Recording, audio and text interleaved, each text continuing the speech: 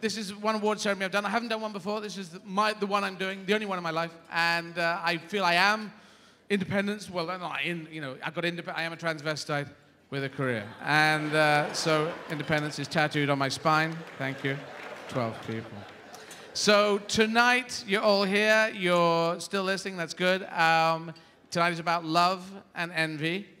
And because as artists, we are all damaged people, and people do need love. The winners, you will feel love tonight.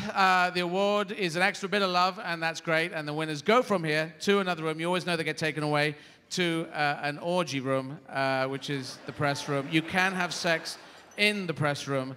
Acura have sponsored the orgy room. And if you can have sex in the back of one of their cars tonight, you win a car. They're just doing that. So the non-winners, you're not losers because you're nominated, and nomination plus time equals win. If you know that, if you tell your publicist that, it does work. People go, oh, you won that award back then. You didn't fucking win it, but you did. But so you will probably feel envy. Envy is good. Greed not good, but envy is good. It drives you forward, and tomorrow, you people who are not winners, you'll be up in the morning. The winners, they'll be dead in a car park somewhere, but you'll be up. You'll be up, and you'll be at the typewriter, and you'll be writing, and you'll write something that's shit, probably, because you're not a writer, you're probably an actor.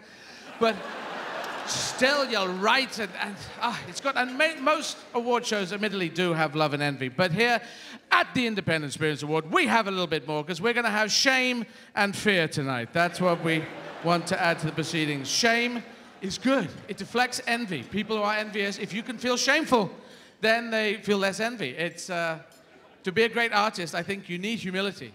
And if you win tonight, you will be a great artist. So you could at least show some fucking shame. But here you ask, how do you get fear into an award show? Well, fear comes from new rules that we have here at the Spirit Awards. Once you've won your award, you haven't necessarily won the award. One of the other nominees can still win the award if they can kill you. This sounds a little bit scary, it's a little bit edgy, but winners, don't worry. What you need to defend yourself is a weapon tonight, and this is a fucking weapon. No good award is an award if it isn't a weapon, and this thing is dangerous. You can, it should appear in Murder, She Wrote, Murder, She Can Write. You know, it's one of those things. It's heavy, it's got wings. If you stick it in someone, you can't pull it out. It's like one of those hooks you could get a marlin. It's, just feel it. If you win, you'll know. If you nominated, you won't know this, but it's good.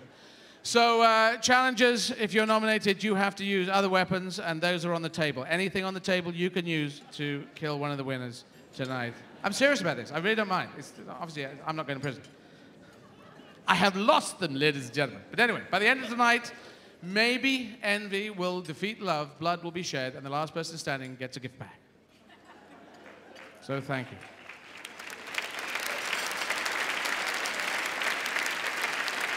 That is a very lovely round of applause, because you're going, you don't know why you're applauding. I just finished talking. Excellent. But we're going to get on with it. We're going to give this stuff out. This one, no, I'm keeping this one. Welcome, ladies and gentlemen.